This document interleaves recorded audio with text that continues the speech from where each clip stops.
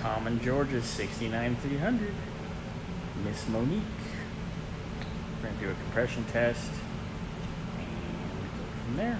Hopefully, things are good. Alright, so here's our spark plugs.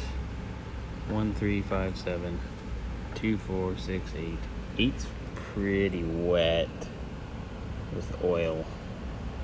But they're all a little wet, a little rich as well. So let's see what happens. Alright, just did cylinder number 1, 183. Cylinder number 3, about 176. Cylinder number 5, 157. Cylinder number 7, about 162. Cylinder 2, 165. Cylinder number 4, about 168. Cylinder number 6, another 167 or so. Cylinder number 8, 177. Alright, we got all our plugs back in, plug wires hooked up. We're gonna fire this baby up, let it get up to temperature.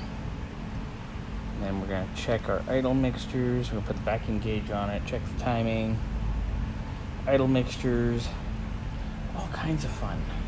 Alright, so when we started, we were at about 16 inches of vacuum. And now up to 17 and a half or so. Just by adjusting the idle mixtures. We are improving. We're going to check the timing. And then see how much more we can dial in.